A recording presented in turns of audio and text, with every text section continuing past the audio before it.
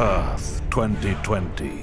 Society is in ruins, and a virus runs rampant among the world's humble citizens. They are lost. In these dark times, three wayward nerds cross paths at the House of India and realize they are destined to be friends. And so they did. This is their story. The story of the Side Quest.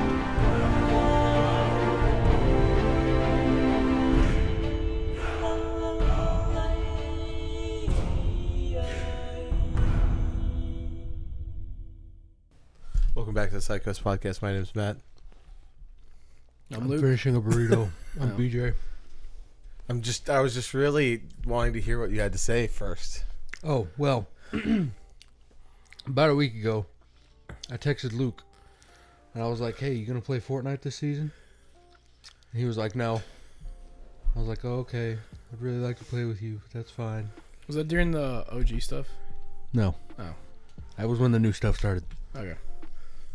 And then, last night, I log on to Fortnite, and the only other person that's online is Luke Blackwood. I got roped into playing, not zero build by the way, so I spent a shit time with it.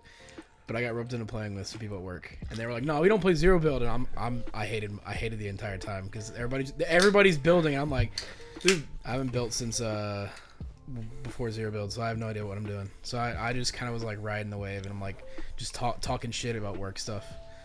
But yeah, so I actually do want to play with you guys. It's a really good season of Fortnite. Like, I haven't done any of the Lego or the Guitar Hero shit yet, so the Guitar Hero stuff feels like the most lackluster just because it's just a rhythm game. Apparently, it didn't Harmonix, the like developers of Guitar Hero, actually do it. Yeah, which is kind of cool if you think about it. And they, I think someone has already come out with a macro for like Guitar Hero controllers. Well, they were saying, I saw the headline that was like, yeah, we want it to be feasible, and I'm like, that's actually really fucking cool. Mm-hmm. Well, they bought the studio. Epic did? Yeah. Okay, that makes sense. And apparently, they're trying to install make drivers so that you can plug and play your Guitar Hero controllers. I wouldn't be shocked if they just add a Guitar Hero section to Fortnite from this point forward, because they now have Rocket Rally, which is the racing bit. The festival thing is basically just that. Yeah. Well, that's what I'm saying, but like have it be like a thing. Except what I've seen from the Guitar Hero shit is it's kind of fucked, because there's like certain free tracks and they change. And you have to buy tracks. You have to buy tracks. Yeah. I mean, like, yeah. The best part is like I pay like, how much was Guitar Hero when it was coming out? $60, probably same as everything else. Okay. Well, maybe more if you had to buy the guitar with it, right? Yeah, I think so. Yeah. But still, you got, one time buy and you got like everything. Yeah. Yeah. You can buy DLC tracks later if you wanted. Yeah, it's, I don't know. I mean, for a one-time event, this is probably really cool.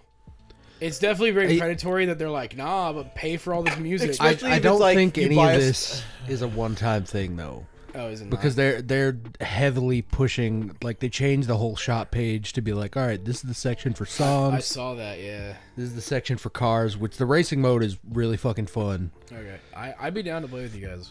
Just to, do some zero build, try the racing stuff. BJ, just shoot me an invite. All right, shoot me a text. I will. I'm already level like 56 in the battle pass. Fortnite battle pass.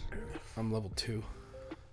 I just shit out my ass. There's an official remix of that song with that in it, like officially released on Spotify and everything. Yeah, you'd be surprised about other songs on Spotify. I know there's like joke songs and shit, but the fact that girl had like a legit 18 song. Naked Cowboys. Did I ever tell you that like anytime when Kevin was living here, and it was during like times where I knew like where he wasn't working full time, and so I'd be on my Spotify on my phone, and then it would like stop, and I'm like, that's weird. So I would look on my phone, and it would say, oh, it's playing on your home speakers because it's just one account. Yeah. And so I realized Kevin was playing Spotify in the house. And so I would just always play Ram Ranch and like a bunch of other those songs, and it was good times. And then because it'd be like listening to John Denver or something, and then it would be 18 naked cow. So there was one time where Kevin just in all caps texted me, "Ram Ranch, brother." We were driving around one day and you did that to him, and then he texted you, "Ram Ranch really rocks." That's what it was. Ram Ranch really rocks. So, dude, I can't wait to shit on the Game Awards. Let's get into Yeah, it. you were feeling sick, so preface this. I did not watch the Game Awards all the way through. I didn't have not completely worth watch Spoiler, not worth it. Yeah. I was watching like another streamer's reaction just so I could like not have to sit through shit that I didn't want to sit through, and just I could hear someone make jokes, and I'm like, all right, cool. And I was at work like doing all the counting money and whatever else, just having that on the side, and I still didn't finish it. I was like, I'm bored. But I got sick literally the day after. So Tuesday I was here, Wednesday I woke up with like a little bit of a throat, and I'm like, ah, fuck me, god dang it. And so I go through, I'm like, maybe it's just like a simple thing. Wake up Thursday morning, I feel like shit, awful, and I'm like, I have to open the store today. I'm not going to this Game Award thing. I don't want to get these guys sick. I still have a little bit of sniffles, but I'm pretty much over it. Now he's got it. Shit. I just smoked too much. Fat But dads. I'm feeling a lot better. I can actually function. Like it was bad. Like there was a point where like the Thursday night, like I was like, all right, I'm heading off to bed. Well, like whenever I texted you guys, like I'm just gonna rest. I'm not gonna watch the Game Awards, whatever. And I laid in bed, went to sleep, and within an hour I woke up and I was like burning up, like hot, sweating. Like both my noses stopped up. My throat is so fucking like just like I'm like I'm gonna fucking die. And so like I had to like take NyQuil and do all this other shit. Yeah, it sucked. Thursday was a pretty crazy day for me. So, me and Carmen had tattoos to get, and on our way there, we hit a deer, Oh my gosh. and it busted up my car. At least the grill and like the passenger headlight. It still runs and drives. So what happened is like hit the deer. Didn't even check. I didn't even check. I pulled over and was like, "Is the car okay?" And it was leaking and stuff like that. Ugh. And I was like, oh no, that's the radiator. And I realized it was just the washer fluid. And I was like, we're good. And I know that Kevin lives really close to the tattoo shop. So I was like, we're going to head towards Columbia. If we need to call AAA, we can park it at their house, do whatever.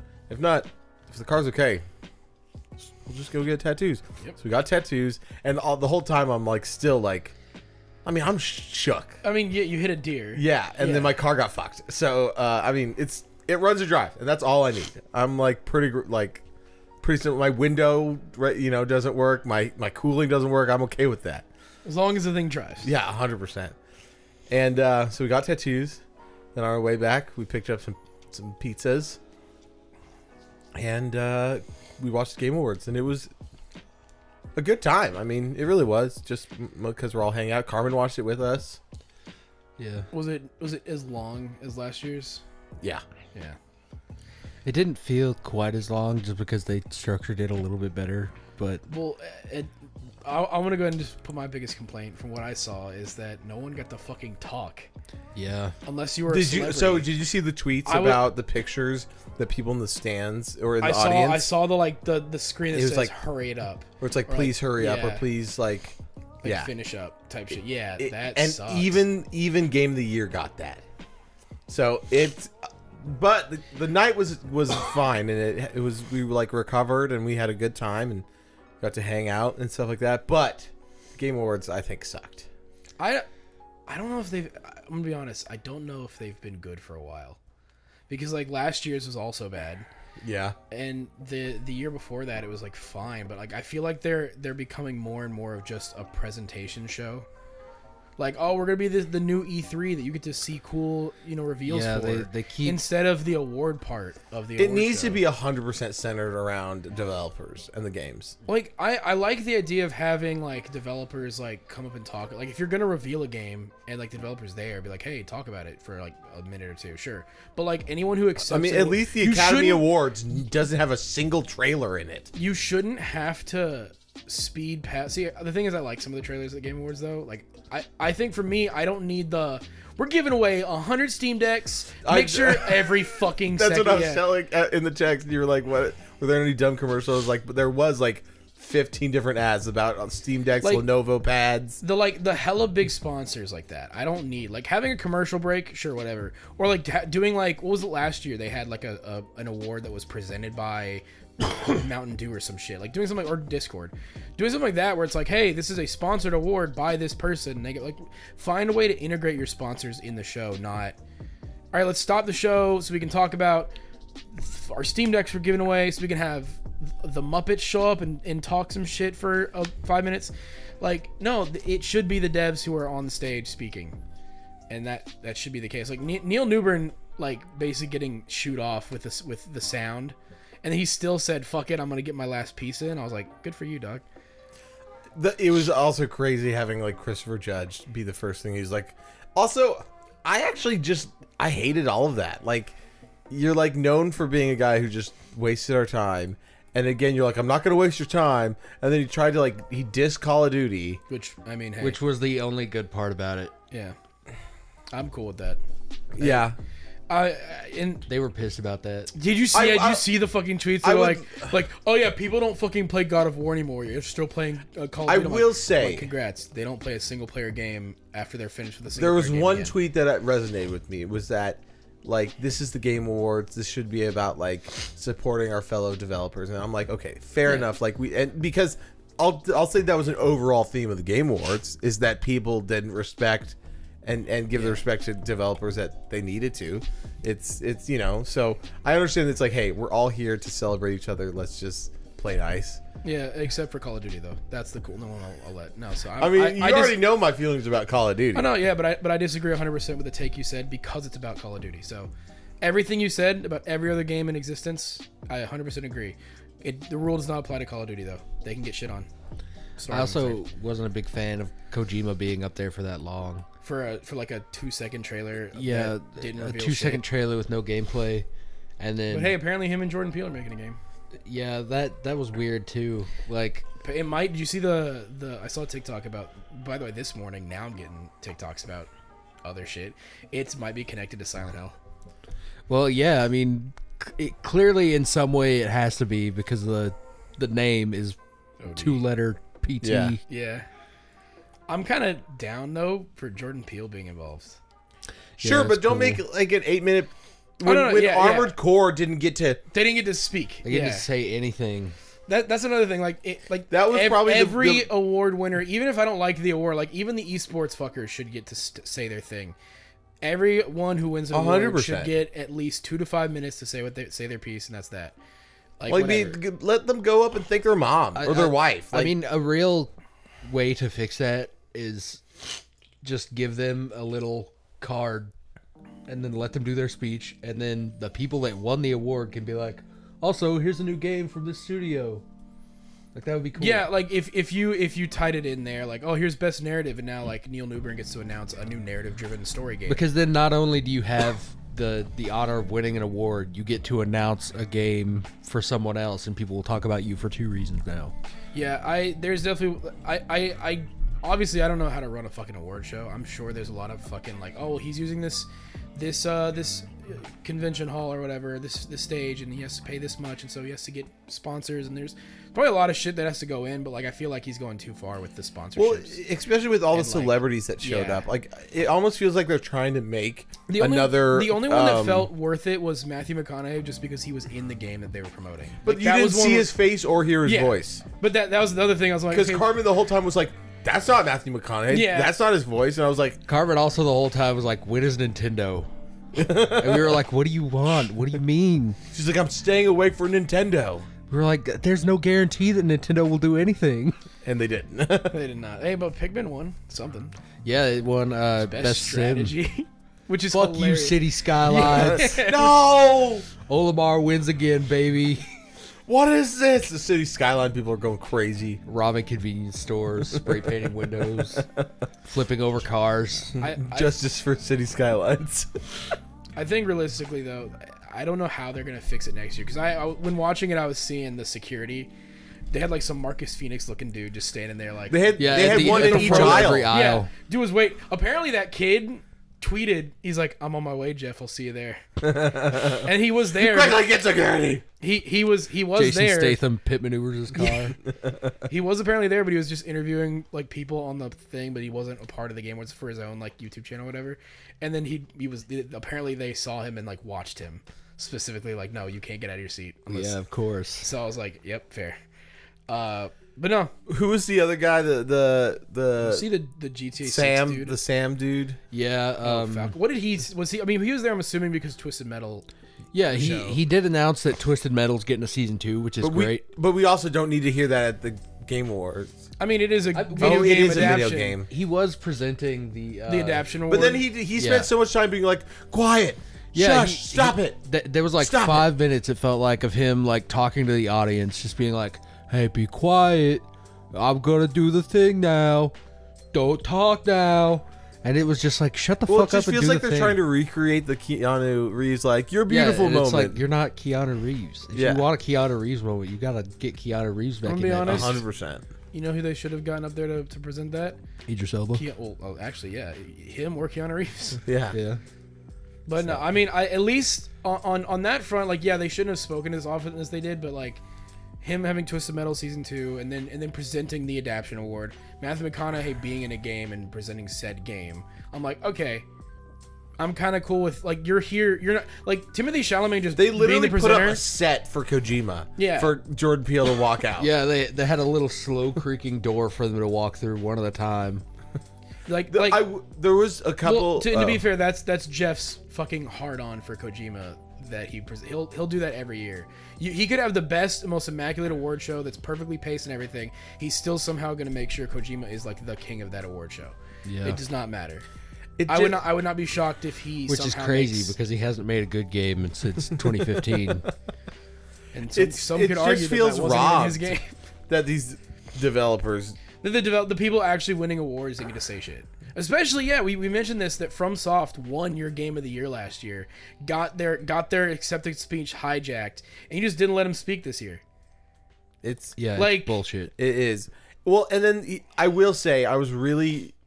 I mean, there were a couple of the awards where I was like, Armored Core winning, and then Cyberpunk getting best community support like meant a lot to me. Yeah, they really have. And then their speech was really good. They were like, "This is all because of the fans. Like, we do this because of the people who love this game."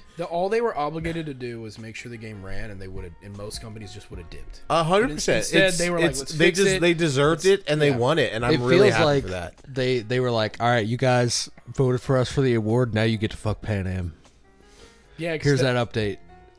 I saw that, and I immediately like on my Xbox like, yeah, Cyberpunk has a 60 gig update, and I went, You know what the sleepover quest is called? what? I want to stay at your house. Oh fuck, you made me cry. Now, Yeah. too. I'm gonna go through some Cyberpunk shit, just like reload an old save. And just Yeah, let me see some because shit. I spent 120 hours on this most recent playthrough, so I'm just gonna reload that. Yeah. I still need to finish Phantom Liberty, but I'm honestly glad that Phantom Liberty is getting the love it was getting. Like the fact that it got nominated as much as it did, I think puts it up there. Because remember when Witcher 3 Blood and Wine was getting nominated for awards like that? Yeah. Where it was like, oh yeah, this is just a big enough DLC that it's basically its own thing.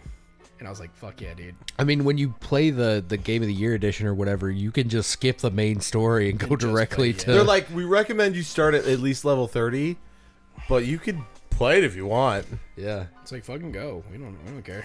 I again, it's a travesty that these people didn't get to speak as long to. But I did like Neil's speech about, Baldur's Gate being able to give voices to people whose voices aren't heard, and It was really heartfelt. yeah, he had some serious drip Yeah, he was wearing like Like a a full kimono. kimono Hey, and everything. and the shoes. Yeah, I saw the TikTok of him like, what's your fit? And he's like, I got these like samurai type or whatever shoes, Japanese inspired. I've got a kimono with like the all this stuff, and I'm like, Jesus Christ, dog! It's the Game Awards. You didn't have to go that hard, Dude, it was hard. Did And you then see the TikTok that he posted the next day? Oh, the you won best in Disneyland, and he's looking at his buddy. He's like, he and then the not the CEO but the the director, in full chest piece plate armor. Yeah. Love that. Clank, clank, clank, clank, clank, clank, clank. He must have had to sit so fucking straight for the whole thing. Yeah, it must have. Yeah, just to. But it's a real Chad move because he was like, I know I'm gonna win this. Yeah, like let's be honest here. Spoiler alert. Like, if I knew I wasn't Baldur's gonna win, I would have just worn like sweats. Like, I'm trying to be comfortable. But fucking Baldur's Gate guaranteed the win on that one. 100%. There is no and if Baldur's Gate wasn't there, I realistically think it was either going to Zelda or Alan Wake. Apparently, that's about it. I would have been pretty pissed if it went to Alan Wake. Spider-Man didn't win anything. Spider-Man did shit. 7 nominations, nothing. Dude, I saw one that was like, Tears of the Kingdom wins 1 award, and here's 60 seconds from Spider-Man, and it's just a QTE like cinematic, and I'm like, this just proves the point. Less, yeah. This just proves your point. Is that 60 seconds of your game, which is QTE, looks great when like Tears of the Kingdom. Yeah, here's 60 seconds of Tears of the Kingdom where you can build a real functioning Gundam and just run through and ransack bosses. Yeah, I know which game I'm picking.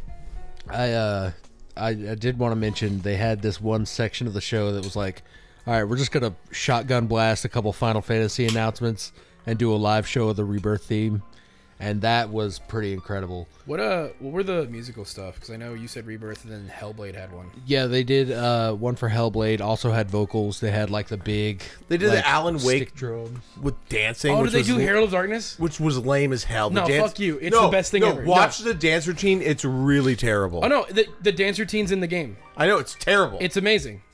It was like it's legitimately. I got to the part in that game that's happening, and I was like, stop. this is great. You know those people that say they like metal but they only listen to Ghost? Yeah.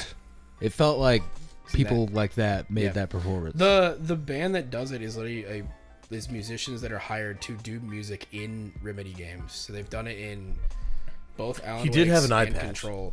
Yeah. The whole point That is was that, the So only they're like cool- Crush 40 but worse. but that's cool. I like that they actually did that though. Yeah, I liked that the musical performances weren't just like, oh, it's Megan the Stallion. I mean, And the Rebirth one was really cool because it was showing all the Golden Saucer play stuff in the background and Aerith singing on top of the actual vocalist. I'm wondering how that's gonna change, and if it's gonna be just Aerith, or if because apparently I was looking into stuff like that. Apparently, the affinity meter is a thing again where it can the play will change depending on who your affinity is high with. Same with the Golden Saucer date and everything else. So I'm like, sick. Tifa's coming with me the whole time. Got it. But In the Golden Saucer date, by the way, the only person that Cloud willingly goes with is Barrett, so that feels like the canon option. it literally, what was I think I might have sent it to you, but there's like a meme comic where it's Yuffie, Aerith, and Tifa like arguing over who's Cloud's gonna take, and it shows And it's just him and the boys. It's him, Red 13, and Barrett with like all the like the Disneyland hats, but it says like Golden Sauce. They're just like, whoa. Hell yeah. Yeah, that's canon. Definitely. But yeah, those were really good announcements, and then the 16 DLC reveal was great. Which I have played, and I still haven't beaten because Omega has kicked my ass. It's the Leviathan one that's coming out later, right?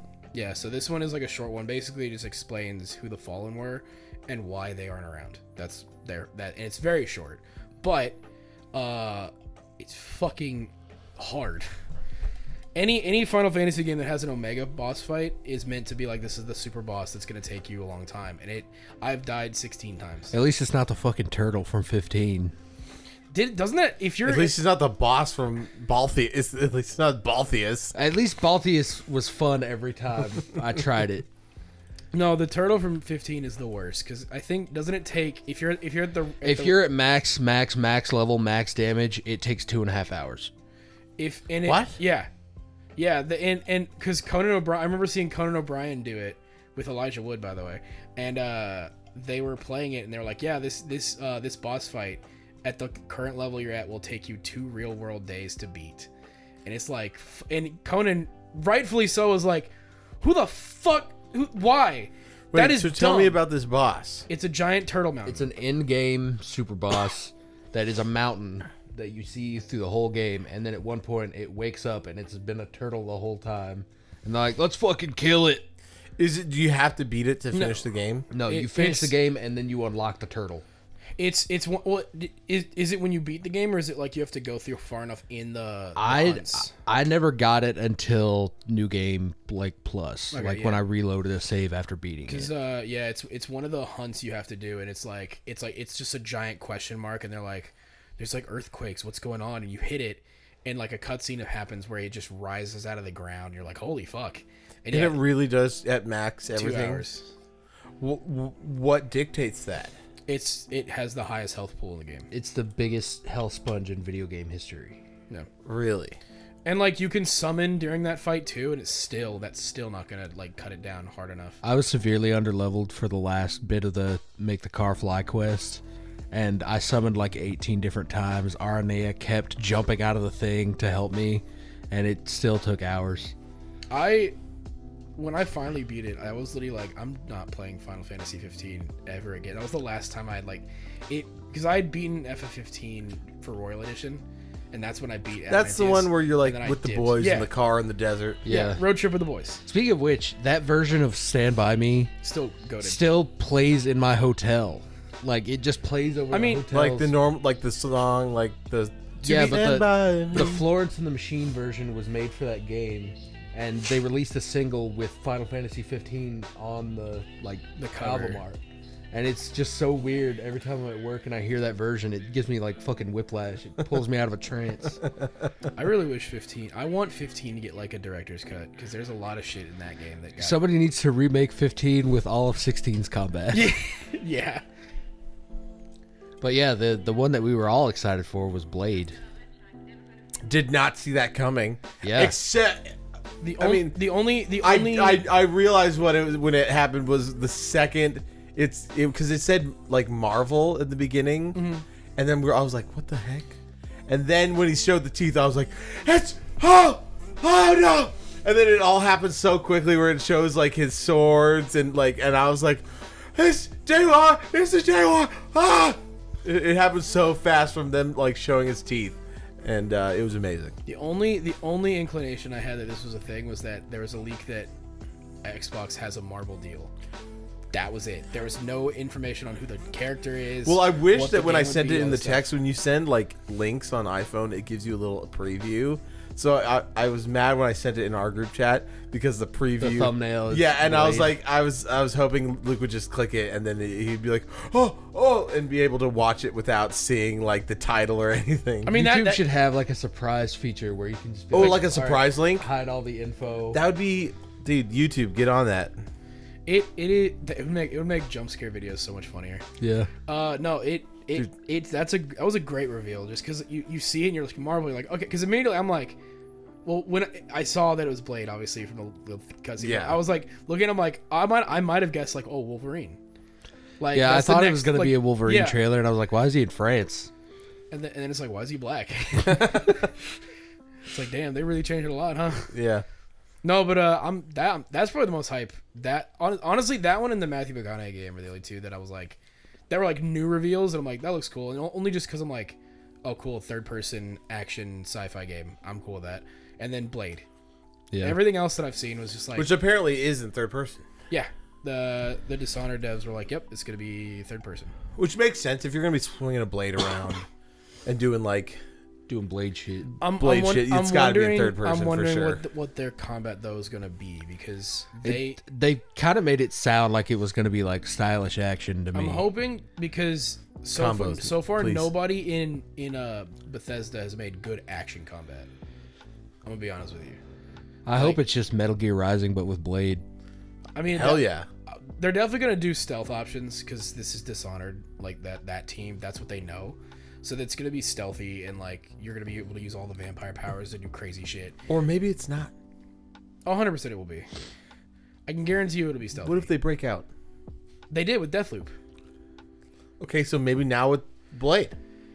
I'm not saying they're not gonna, but I'm saying they're gonna add stealth elements to it. It's 100% gonna have stealth elements to it, because he's a fucking vampire. Granted, Daywalker. Metal Gear Rising has stealth elements, and I only really figured it out like my second playthrough. It's in the sewers where you have to go up against those gorilla guys. Mm-hmm. You got to walk across the pipes at the top, and then jump down. Yeah, but that you do get a dope cutscene from that. Yeah. It's like where he Oh, like there's lands on his foot blade. Oh, The one moment where they're like, "Hey, you should probably stealth kills," because he's like two guys standing like with the guns pointed to the civilian, and if you save him, you stab one guy, the other guy turns around and starts shooting, and it goes, you get the check mark going, "Hey, you did the side mission," and then it immediately starts swinging. You'll cut the civilian in half. I've never been able to save a civilian in that game. I can't fucking do it. I've only done one, and it's that one, and then once, and I killed him at the end because he was right there as I was doing a sick ass combo, and I'm like, oh shit, He gets chopped into 18 different cubes. Yep. I think when that happened, I just immediately went because I didn't understand that the slow time was only meant for really like certain only meant things. for, like, the 'Cause, specific Yeah, thing, yeah. you're like, hey Matt, you actually do more damage with like your Y and X attack, and I was like, oh okay. So I just went up to him and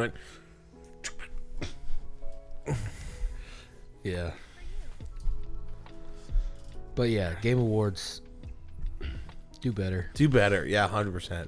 Do we want to go through the winners or? Yeah, we can do that. Yeah, just make it quick.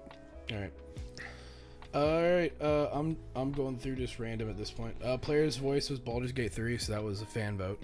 Makes sense. Yeah. 100%. Best adaptation, Last of Us. Hell Also yeah. makes sense. By the way, Liana Mormont just died, and I'm really fucking sad about it. Jorah died. Jorah held out though. Jorah was a G to the end. 100%. Oh, also before the Night King died, he was like, It was like 15 minutes before the Night King died. I was like, and here comes Arya off the top rope, and that's exactly what she did. dude, 100. And that like, oh, what a move! That was a move that she learned from somebody. I forgot who it was. Wasn't it Daria Naharis? No, it was from the chick. It was the Rogue One. the rebel girl. Yeah, the Rogue One girl. 100%. Yeah. Okay. But yeah, it was sweet. Yeah. Go on. It was all right.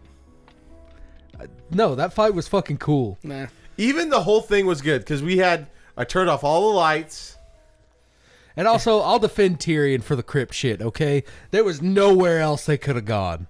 There was a billion dead people. Dude, when the Night King and then the dead bodies under the crypt. They should have made a bigger deal out of zombie Ned Stark, though. Should have. I will say that. They didn't have his head. Oh, yeah, no, yeah, well, he wouldn't have been really. I don't know if just bones can I was gonna say, reincarnate. do they? I think it's got to be a body. There was a lot of people down there that was just bone. But it was like a full body. No, they Well, should. then they should have done fucking Lyanna. Yeah, I was or gonna the say they should have mom. made a bigger instance of, oh yeah, here's Lyanna. Or like Sansa has the ability to kill one of them, but she fucking can't. But I also think that the people like the big people, the that were like, the Warden of the North kind of shit, were like encased in like stone tombs. So the bodies were just like Banging on the door, be like, let me the fuck out. Yeah. When the other ones were just like commoners clayed into the walls, like the classic. I mean, it was just like the catacombs in France, where it's just like a body in the side of the wall. That's true. That makes a lot of sense. I will just say this: I don't. The first one we saw just like pushed out, and it was like, "What's up?" I don't like Arya killing the Night King for only one reason, that it just makes no sense as to why Jon Snow is even alive now. That was his whole point. Is he supposed to be the chosen one motherfucker guy who ends the long night? Well, and he doesn't. John's the one that started that wheel rolling. Like if he hadn't brought everyone together, Arya never would have come back It to Winterfell. doesn't matter who kills. He's still the rightful heir to the Iron Throne. It doesn't take away from Jon What at matters all. is that life won. 100%. That's like the whole thing is like, I don't care who is fighting with us. We need every living person. Also, there's only like 12 living people now. Yeah, like the only people that are alive in Winterfell are like Podrick, The main characters. Theon's Named dead. characters. Theon's dead. Jorah's dead. Gilly might be dead. Oh, did you see the TikTok you sent me? Where it's like, oh yeah, I like characters that want to be better, and it's Yeah, just Theon and Jaime right next to each other. I disregard Theon, but Jaime absolutely. 100%. It was Jaime and Theon right next to each other, and I looked at it and I went, Oh, Why would you- The worst loss that we had though was Ed. Yeah, Ed was Gosh, fucking that sad. one breaks my heart. When they revived Ed, I was like, how fucking dare you? Yeah, Lyanna was disrespectful. But Lyanna went out like a fucking badass, though. She Yeah. killed the giant yeah, single-handedly. No, the main reason, like, I guess in the grand scheme of things, I don't care who kills the Night King, but it's a small step into what happens with season 8. That I'm like, by the end of the show, I literally was like, why did you bring Jon back? What was the point? Which you'll see later. what? But I was like, I know, like narratively, it went nowhere.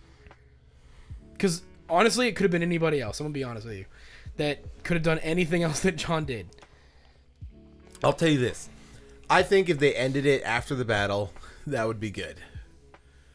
Even though it's really ambiguous as to what happens next, because Sometimes we only have 3 more episodes until the end, which is the ludicrous. Which, by 3 more episodes to the end, and you have to get through arguably like a bunch of major plot but points. I- that have to wrap I can up in see 3 those episodes. 3 episodes being rushed, but the rest of the season with the Night King shit, I felt like has been pretty well paced. It's true because John's mission was accomplished. He saved people. He saved the world from the Night King and the White Walkers. Like that's it. Doesn't matter who kills him. It's not his job. He was like, I'll fucking do it because I'm in charge, and it's like I have the burden of. The reason I say that is book stuff is because it's aggressively foreshadowed that it's Jon and Night King are gonna fight. But It's like because not technically Bran and Night King. I mean, those are because Bran is the one who because in the same way you say, well, Jon brought it all together. Bran is the one who's like kind of puppet stringing everything along because of the 3-eyed But the raven Night King's bullshit. coming for him, so that's the real one-on-one duel. Well, because Jon's the prince who's promised, at least in the books. That's where it's going for. Is he's the guy. Stannis thinks it's him. Even Red Woman is like, well, it's clearly but then it's like, no, Does Jon think it's him? he's dead currently. but It's all the stuff. Jon never thinks he's him. All that he never He thinks is, he's though. him. Yeah. The best person who's him doesn't think they're him. But like all the book stuff, like and even like the Winds of Winter like excerpts that have been like published and leaked, it's very like they're pushing towards like Jon's going to be the one to do it. He's the chosen one character of this story, and he's gonna be the one to fight the Night King. And I think he's gonna die doing it. That's my theory. Is he's gonna die, give up, and then it's gonna be Sansa, Arya, and Bronn having to deal with Cersei and Daenerys and everybody else. That'd be terrible. I wouldn't read past that. I think it'd be cool. But that's just What? me.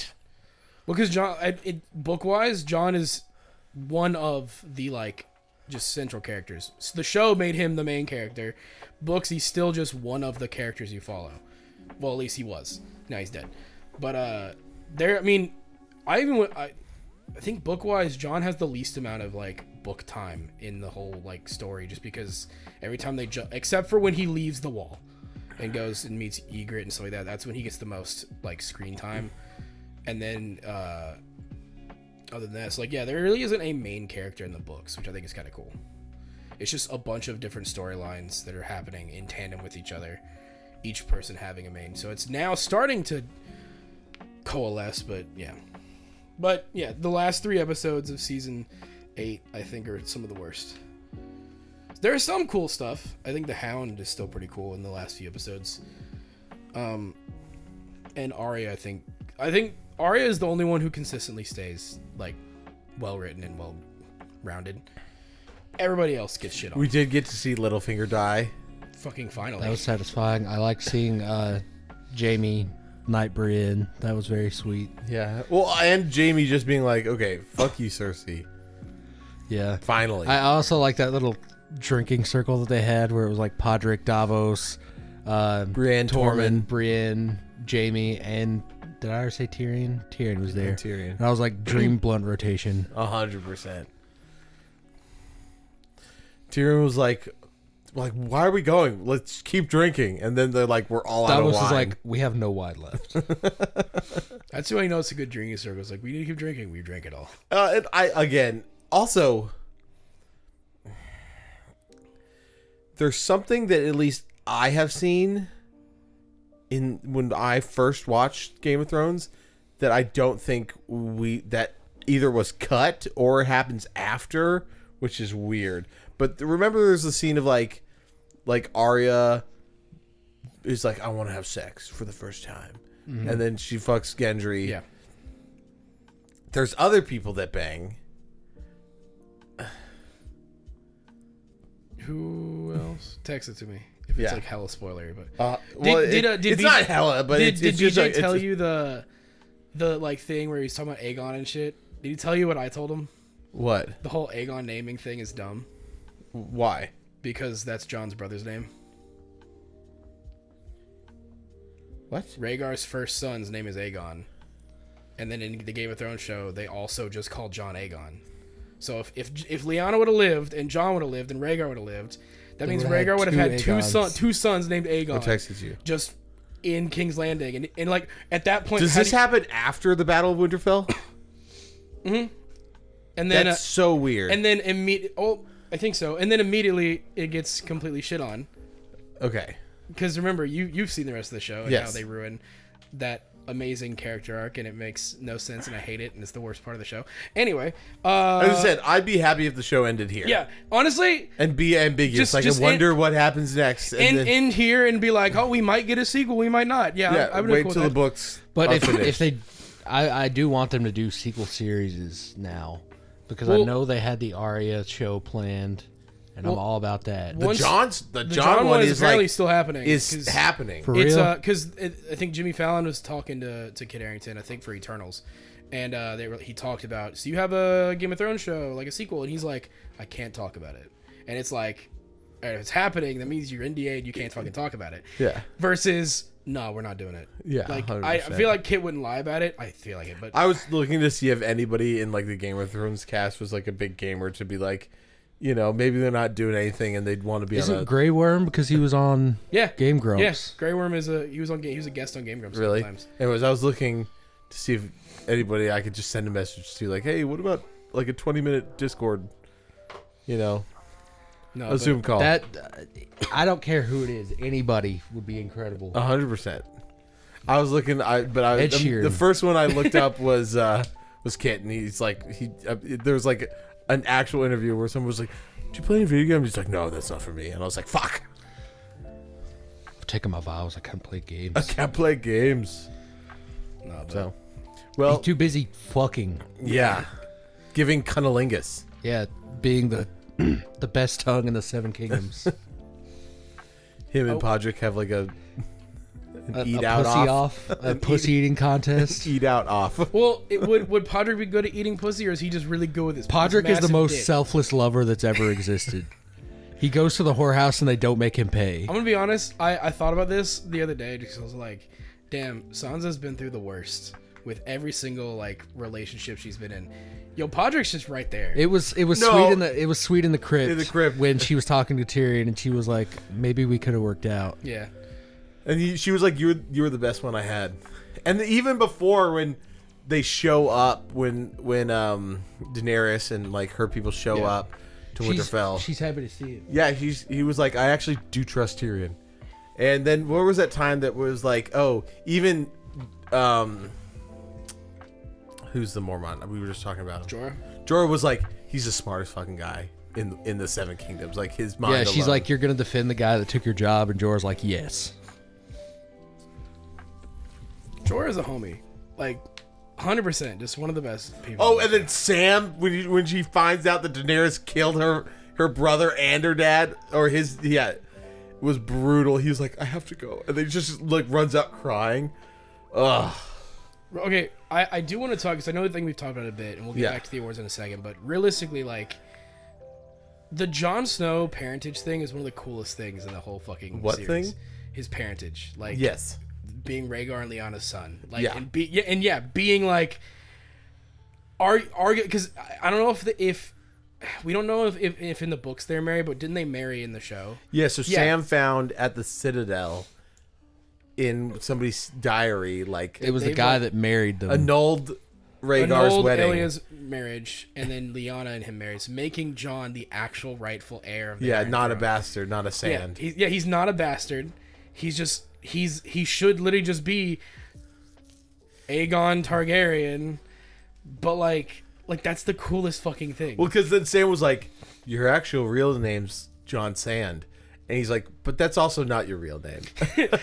He's like, technically you're not a Snow, but still a bastard. But actually, no, I still wish they would have changed his fucking name. Except Aegon is a pretty fucking cool name. I will give it that. That's the only reason I'm not like the most. Oh no, it was Bran who told Sam his last names should be Sand because he's born Dornish, bastard. He's a Dornish bastard, not. Well, I guess, but to be fair, if he's Ned's bastard, would it be like, because if he was born in Dorne, would he still have been a Sand, or is it because he's raised? It's because you're the it's the bastard, so that usually means the dad's not there.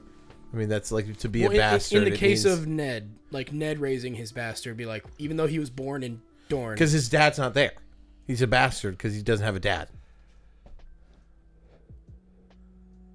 What? So in winter, like the law, if Elia, so like if I'm a bastard, that means I wouldn't have a dad, or like not one that I know of, or ran off. That would make me a bastard. So because technically, even if Elia or if Lyanna and Rhaegar didn't marry, he would be a Sand, which is because Elia is Dornish. Okay, well, okay. But in the lie that's what I'm saying, because it was a lie. He's Ned's illegitimate son, meaning he would be a Snow. Yeah, a Snow. Even if he's born in Dorne, it wouldn't matter. So it's basically like where your father is from. Okay. Yes. That's what I was asking. I was like, so even though he's born in Dorne, I was like, wherever the parent that you can place, if you can find the mother, and that's the only one that you know, then I assume that's the one. And then if you know where the father was from, I assume that takes precedence. Because technically Gendry is a bastard. What would his last name have been? Stone. Stone. Yeah. So it's I think that's probably my favorite thing about Game of Thrones is the because I remember watching that, just be like, what the fuck, like, dude. Speaking of so cool. Stone, I'm just talking while you were waking up, telling Luke of a crazy Critical Role moment. It's probably the best one I've seen. But Ford, he is an orphan, and so he was like, technically my last name's Stone as well, and I was like, that's dope as hell. So yeah, you can read through it. I'll tell BJ about the Critical Role moment. That was dope as hell. All right, sorry about that tangent, but hey, that's what you sign up for. Yeah, 100%.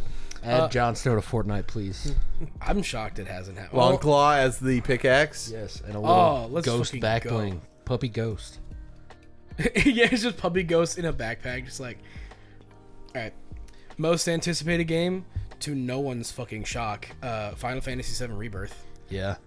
Yeah, that was the most easiest dub the whole night, honestly. Hades 2 would have been okay. Yeah. Oh no, it would have been 100% I expected okay. that one as well. I just feel like with how big Remake was and now how Rebirth is. What won last? Oh, Tears of the Kingdom won last year. Yeah. Right. Cool. I don't give a shit about esports, so we're gonna pass all that. Neither did they. Best multiplayer game was Baldur's Gate 3. Also fucking deserved, considering that the whole game can be played. I just want to mention, because we talked about this right before we were recording, but all the people, I saw a guy who was live streaming and was like going through, and he's like, what is Baldur's Gate multiplayer? And he's like, it's got to be Call of Duty. It wasn't even nominated. Like, the nominations were Diablo 4, Party Animals, Street Fighter, and Mario. Or he was like, he was like, what's Baldur's Gate? He's like, it's a multiplayer too? Best sim strategy, as we said, was Pikmin 4, beating out Fire Emblem and City Skylines. Shoot. Fuck yeah. Best sports racing, to no one's shock, Forza Motorsport. Yeah. Best family game, to also no one's shock, Mario Wonder. Hell yeah. Best fighting game, Street Fighter 6. Yeah, I think it was either between that or Mortal Kombat. And I think Street Fighter was like the better one. There was no contest compared to those two. Yeah. It would have been cool to see like God of Rock or one of these like indie ones win, just because that would have been really cool. But it was one of those two. But they wouldn't have let him present, so it wouldn't have mattered. Yeah, that's fair. Thanks. Best RPG was sadly not 16, but Baldur's Gate 3. No, but I deserved. Yeah, that for RPG. Yeah, Final Fantasy 16 is more of an action game than it is an RPG. Definitely. But yeah, should have been in the action game category, but whatever. But the game that won Best Action was very Armored well Core, deserved. which also fucking hella deserved it. Best action adventure, Tears of the Kingdom, which 100% deserved. Yep, Best Adventure for sure. Innovation and accessibility, Forza Motorsport. I guess I I didn't delve into any of these accessibility options in any of the games I played, so I wouldn't. Because we don't need them. Yeah. Best VR, Resident Evil Village. Let's go, baby. Yeah. Community support, Baldur's Gate 3. Yep. 100%. Like, yeah. Yeah. Mobile game was Honkai Star Rail, which I guess. Honkai is better than Genshin. I'll give it that. So But I would rather Ever Crisis win. yeah, I mean, I agree, but there's way more content in Honkai. The first Rob of the night was debut indie game. Should have gone to Pizza Tower, but Cocoon won it. Yeah. Pizza Tower is great. That's The best pizza, debut the indie Pizza game. Tower guys just look like bros. Yeah. Oh yeah, it was two like or three like nerd dudes, and I loved it. However, best indie game total was Sea of Stars, and I think that's fucking Yeah, well-deserved. fucking let's go on Sea of Stars. That's an incredible game. If you like Chrono Trigger, go play Sea of Stars. You will be disappointed. I played the demo like a motherfucker, and I want to like actually. They're coming out with a physical edition. limited so- run or just in general. I think it's just a basic release. sick. Best ongoing Cyberpunk. Let's go. It was to me. It was either that one or honestly that one or Fortnite or Final Fantasy. Yeah, I was Genshin like, and, well, I mean to be fair, all of them were pretty good at ongoing. So I agree, but I'm glad that it was Cyberpunk. Yeah. Games for Impact. It was Chia, which I didn't play any of those. Chia. They that. Did you ever have a Give us chia? a game about Chia Pets. See how that works. That sounds like a dog shit game. Did you ever have a chia pet? I did, and it never worked.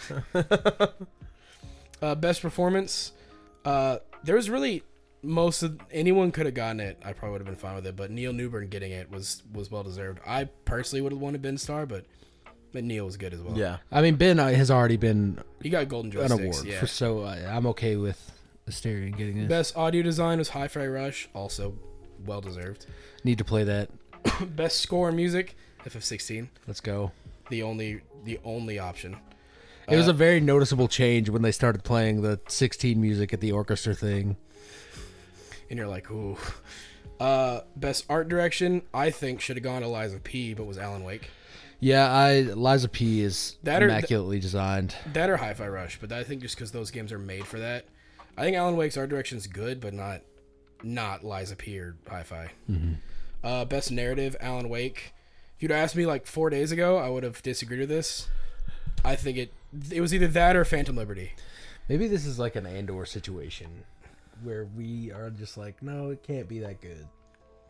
I mean, I was in the same boat with you. Where I was like, where the fuck is that? Like, I liked Alan Wake 1, and I like Control. Sure, I'll concede to that because I like, as I said, like I know good movies and good cinema, and so like you guys were like play Metal Gear, and I was like Metal Gear was amazing. The reason I say So Alan, I can concede to like it could be in that situation. well, I say just this as don't someone know. I say this as someone who liked Alan Wake 1, and I liked Control. I think Alan what I Wake- hated more was how late in the game they were. Well, it was the same thing with God of War Ragnarok coming out within a week of the awards being announced. After here, it's been kind of enlightening. Is that there's the Sony fan base are kind of insufferable.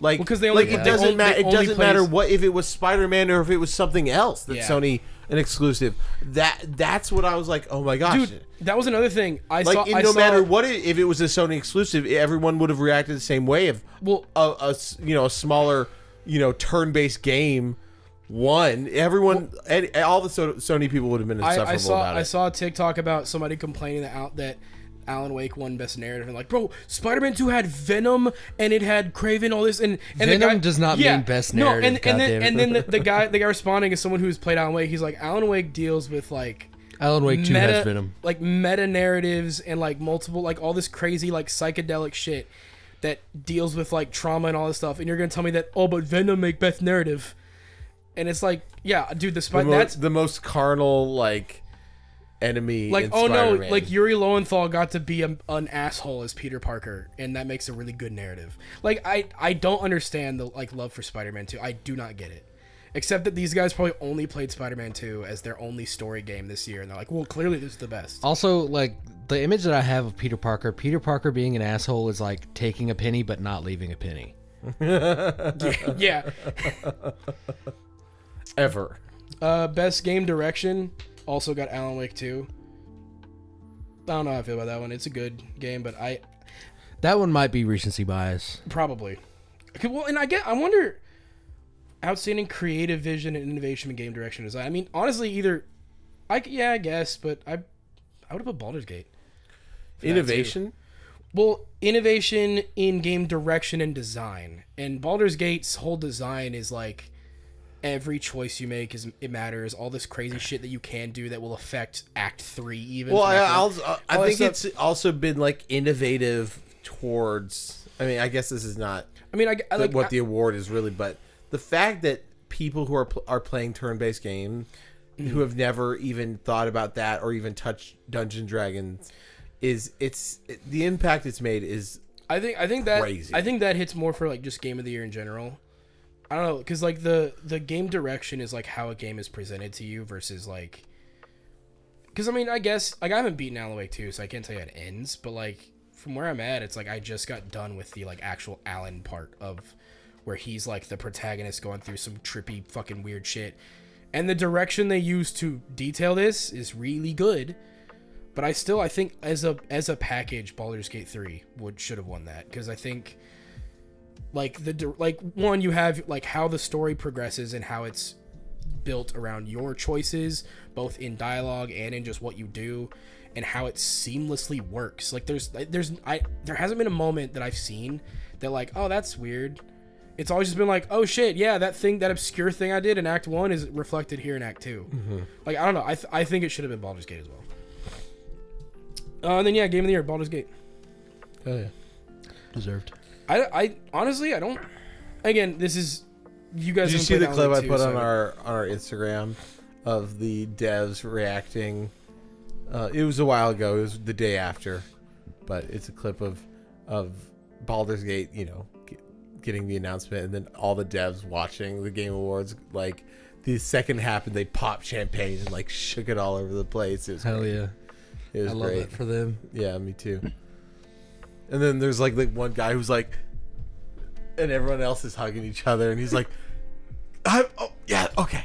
You see this guy who freaked out about Spider-Man not winning? No. His sounds like the fucking Game Awards killed his dog and like ran over his grandmother. No, like he is upset, and he's sitting here going like, bro, be serious. We had Venom, Miles, Spider, like. Who played Baldur's Gate? Like shit like that. That's my favorite one. If they go, who played it? I'm like, well, 22 million people according to sales numbers. Like, it sold outrageous numbers. Like, I don't think you can like this. This to me shows that there are people who just do not play games outside of their sphere, which is like. Well, that's part of what I was saying. Is I've realized that there's just like Sony cucks. Well, the thing is like, as much as I loved God of War and Last of Us Part 1 and Part 2, deserving, but it's when I see a game like this and everyone loses their mind, I'm like, what the heck is like. I think it's literally just people being like, yo, they don't play games like that, and then Spider-Man is a well-known name. Yeah. They probably only play like Fortnite and Apex or COD, and then this and a Rockstar game are like the only story stuff they're gonna play. So that's like true. That's about it. And it sucks because like I got one TikTok where this dude was watching, like he's like, let me look at a Baldur's Gate trailer, and he looked at it and he got to the part of the trailer where it showed all of the 10 out of 10 reviews, and do pause it and go, shit. Oh yeah, they all got that? Like he was like, what? It's like a grid of I think like every like 10 by 10. Yeah, and it's like 5 out of 5, 10 out of 10. Yeah. And he's like, he paused it and he's like, shit. And he's like, how come I never heard of this game? Like, it has a lot of good reviews. And then he tried it out, and he's like, I'm kind of having fun. I can fuck with it. And I'm like, there you go. That's what I want to see. Not, hey, yo, like, did you see the people saying it look like, oh, I don't want to play that shit. It looks like a mobile game. I'm like, what mobile games are you playing? Dude, yeah, I was gonna say my computer is like, my Steam Deck can't handle the fucking game. What mobile game are you fucking playing? Nah, man, holy shit! Those particle effects go crazy. Every time I Eldritch Blast, my Steam Deck looks like it's gonna fucking explode. The vent at the top shoots out an Eldritch Blast. every time you in its actual smoke, just go. Poof. It's like, oh fuck. Were there any other like announcements that stuck out to you, or was it all just kind of seemed like kind of blended together? The Sega trailer. I saw yes. was fucking huge. Golden Axe and Crazy Taxi, Jet Set Radio. There was a couple others they were announced, but basically Sega finally going, all right, so we don't just have 3 IPs of Persona, Sonic, and Yakuza. Yeah, they were like, we're gonna throw all of our old shit at the wall again, and I fucking love that. Keep that shit going. Well, I didn't recognize Jet Set Radio, but the second Crazy Taxi and I didn't even know that was Golden Axe, but I was like, that's Crazy Taxi. I could tell because it's the same dwarf. I was like, oh shit.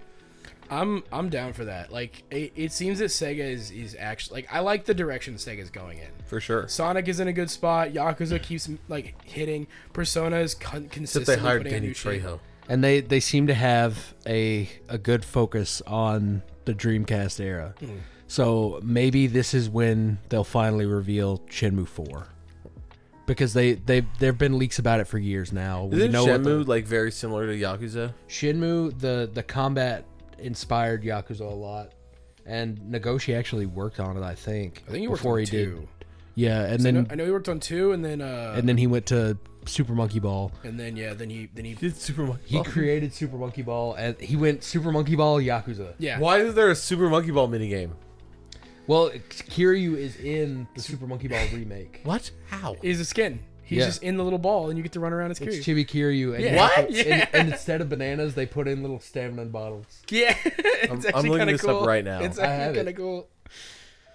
No, I'm super hyped for that. Sega deserves, like, their redemption arc has been pretty similar to how Capcom's has been. Yeah. Where Oh my gosh, after she is. shitting, yeah. And he's I mean, I believe you, but you know, Seeing is way different Yeah. when you're like, seeing oh is shit. believing. But like seeing how Capcom kind of with his evolved, big head. Yeah. Isn't that the one that's on the karaoke box? Like in some of the games? I think so, because it's the remake that's like the first. People 3. made a Majima texture pack Nice. with either him in the Goramy dress or the grand or the Okay. the grand one or his snakeskin jacket. It's been really fun seeing a lot of Japanese developers come back from almost shitting the bed during the like HD generation, because none of them were ready for like PS3 and 360 era. Because like Square was fucking up bad with like Final Fantasy 13. That was also around the time where all the Japanese studios were like, we need to appeal to America only. Yeah, and then because Square is kind of on. I think the big one for Square was when Final Fantasy 14 didn't suck. Once they went with The Realm Reborn, that was kind of the start of the uptick for them. Resident Evil 7 was the start for Capcom, and I want to say probably Persona 5 was the start of the uptick for Sega, because that was their first major hit. Then Yakuza started hitting with Yakuza 0. Then we get Frontiers with Sonic, and it's just been kind of consistent uphill for them too. I'm cool with seeing all these Japanese developers kind of find their stride again, because that's what I want. I want some good shit from these guys, and I'll happily buy a Crazy Taxi if it's fun. Yeah, I have the 360 uptick version on my Steam Deck, so I'll definitely play the new one when it comes out. But Jet Set was huge, because that is probably the most like cult fandom that's ever existed. It's ironic that it's right after Bomb Rush Cyberpunk. Yeah, that is if they had odd. announced it a year earlier, it would have been the biggest news of all time. But Apparently Bomb Rush is actually pretty fucking good though. It looks I've pretty seen a lot cool. of I good need to stuff play about it. it. It gives me like a combination of roller dome. Well, I mean mostly because it's roller skates, and then a little bit of the aesthetic of neon white. Yeah. I want to play it just because it looks fun, but what y'all think of Hellblade 2 actually getting some gameplay? It looks really good. Like every time I see Hellblade, I'm like, yeah, that's perfect. And we know it's next year for sure now, at least. There were a lot of confirmed dates on video games, which was cool to see. Not like COVID era, like this year. Yeah, it's like, you know? it's just like, hey, we're getting it, yeah. Yeah, actual dates were really cool to see. What was that Dead by Daylight game? Oh, the Case of some or other. something stone. Yeah, that looked interesting. Yeah, And it's by Supermassive, so the Until Dawn people. yeah, that's yeah, gonna and be very it's a interesting. single player game. So That'll be very. because when as like the trailer was going on, I was asking BJ what he thought it was, and he's like, it's probably just gonna be like another, Like we started out thinking it was going to be like DBD2, but then I was like, well, they wouldn't abandon all the crossovers they've had. Yeah. And then it turned out to be like a single player spin-off experience, which I think is really cool for a game like that where you have a lot of different like Characters, horror characters that don't have lore to attach to them. You can just make a whole it now. Yeah, which is great. Other than that, though, yeah, Exodus, the Matthew McConaughey space game, seems interesting. Of like, oh yeah, so you travel light years and you know, time dilations and all this other. At first, when he was talking, I'm like, there's no way they're making an Interstellar game. Well, that's the same conversation that we had. I was like, there is no fucking way they're gonna make a game on Interstellar, and then it's for like having a movie. There's no way. Like the movie is so linear. There's like, we need to do this. And this is what we do. There's not like a side story. There's nothing. It's a linear movie, and that deals with time. But it also reminded me because I remember I showed you the Citizen Con single player game with a bunch of famous like mocap actors and voice actors. Like, so it just reminded me of that a little bit. Not to say like I'm not excited for this next game. It looks dope. It gave me Mass Effect vibes, at least in terms of the combat, where I'm like, all right, so you get some powers and it's a third person like shooter. I was like, all right, cool, and it's in space. And the way they keep talking about it, like, oh yeah, your decisions, I'm like, all right, so maybe they're gonna try to fill that void that Mass Effect hasn't filled since the shitty release of Andromeda. So hopefully they do good. Yeah, I mean, Game Awards need to do better. 100%. Yeah. Any other news stuff? I know we talked about GTA 6 last week, I think. Yeah. What else has been going on? I recently bought Civ 6 and been playing it, and it is. I mean, I've talked about how much time. It is crazy how fast 4 hours goes by when I'm playing that game. When I first bought it, I was like, all right, it was like 7 o'clock, and then it was 11, and instantly, and That's what it was like playing Elden Ring for the first time. There was one day where I woke up, like it was the second or third day of me having the game, but I started playing, like I woke up early for this. I woke up early to play Elden Ring on a day off at like 8 a.m. And then I started playing, and then I looked outside and it was already dark. Well, like that's a good gaming day though. There's also so dialed in. I bought like it was a $24 pack that was originally $200 because of all the DLC. Damn. And I was like, dope. Like DLC. Like I've never bought DLC for a Civ game before. It's just the disc I got, and that's what I played. And is it like substantial shit? No, no, not at all. They're like it's like they'll add an army or this one. This one is like this update. The biggest update that I'm playing right now is like every like 10 turns a natural disaster happens, and there's also like, oh, you can just build like in real life. You can build if you build on these tiles. Like also beware when you get to like the technology era, like tides will rise and you'll lose these tiles. And I'm like what the fuck? I don't care. These could have been mods. And then they were like also like yeah. Oh like but these tiles will flood occasionally, but after the flood, like it'll make mineral rich soil. Be careful to build next to a volcano, but after you'll have mineral rich soil. I'm like, what? Making the game like needlessly more complicated than it needs to be. I sent that Vine to Luke after he was like, Alan Wake deserves the awards it won. Did you speaking of like DLC, like you said, like, oh yeah, $200 for like all of Civ 6, and I'm like, damn, have y'all seen how like some complete editions for like have you seen the Far Cry 6 complete edition is $120? Fucking why? And I'm like, aren't the complete editions supposed to be a discounted down, like it's $60 for everything type shit? And now it's like, probably like $40 for the most recent game, and then like $10 for the remaining games. But even then, that would be like what? Well, it's like $90. Yeah, but it's like Far Cry 6, and I think it's like 3 expansions. And even then, they're not like like that package is not worth $120. When I was like, yeah, $24 for what you say, I was like, that's fine with me. I think the base game was like $9, so I was like, like what you were saying is like, yeah, that's worth it. Like I guarantee you if there's like a sale. Oh, there was like 17 items Yeah. in that package. But like I noticed that with like other things, like there's a complete edition for Dead or Alive 6. And Oh, it's- the Dead or Alive yeah. DLC is. The Dead or Alive DLC is fucked. It's like here's titties with green pasties. Here's titties with blue pasties. Yeah. Really? Yes.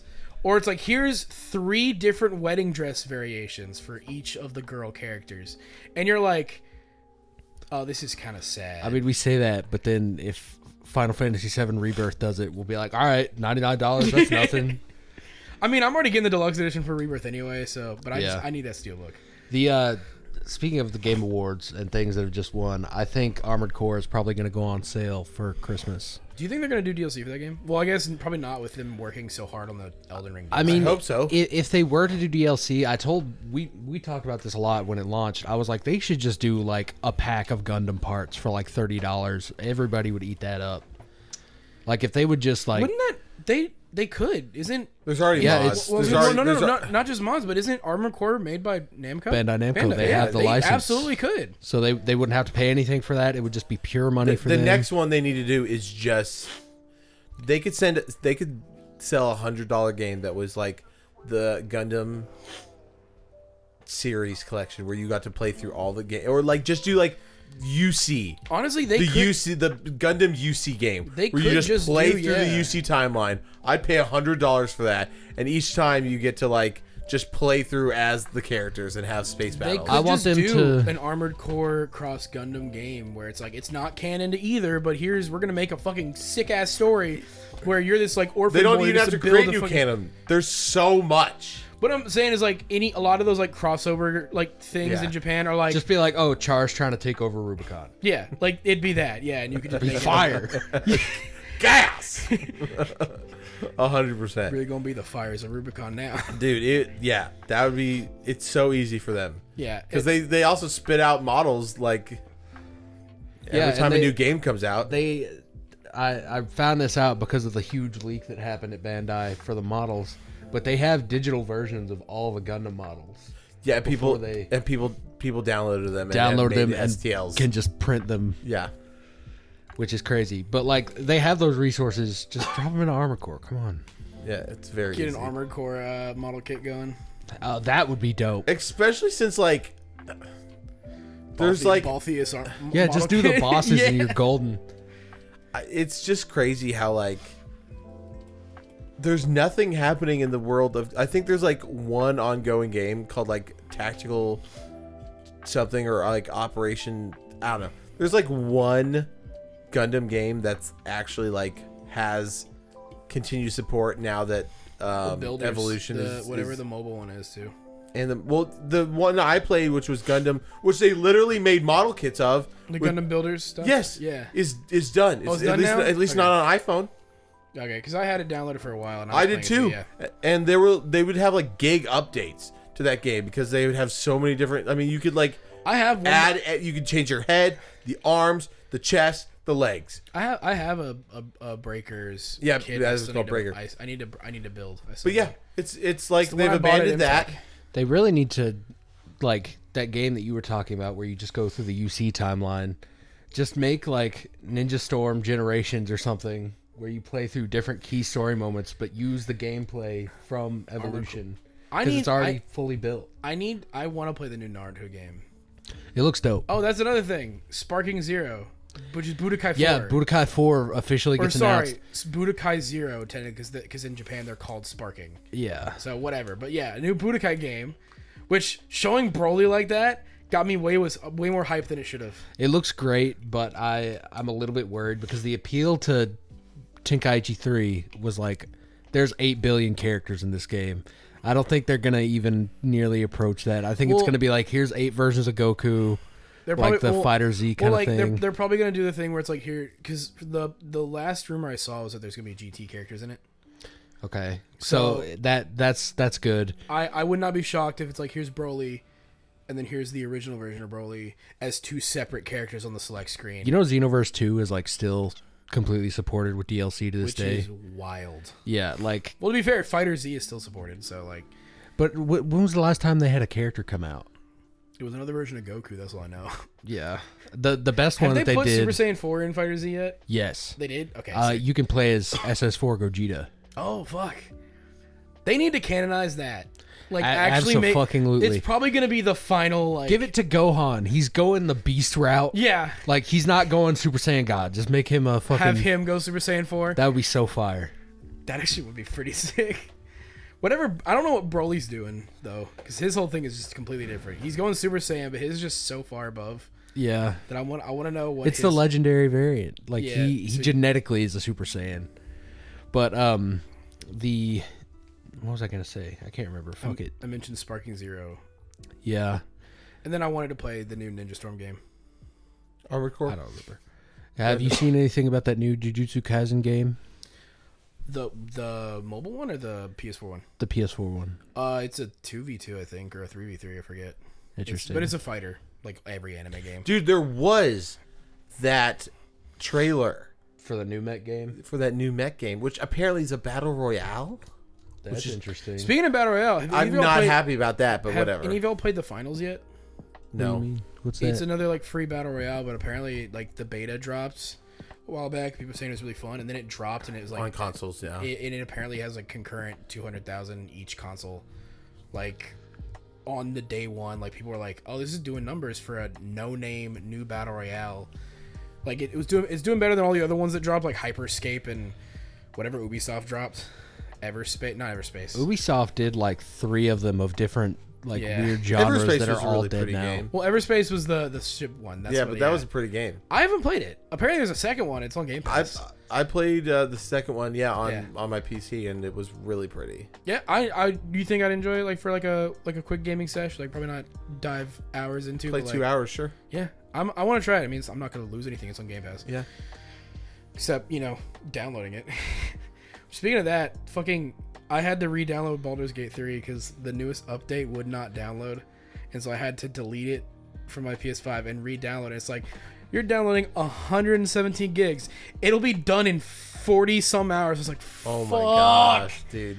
And so it took 2 days, and I'm just like, I keep coming back. Our Wi-Fi at home is shit. My mom and dad are like, what? Something's wrong with the Wi-Fi. And I'm over here going, damn, that's crazy. I wonder what that is. And I'm just like, just download, please. And it finally is downloaded. I'm like, thank God. And I booted up, and already I was like, oh, let me see all the new shit they did. Dude, custom games? Crazy.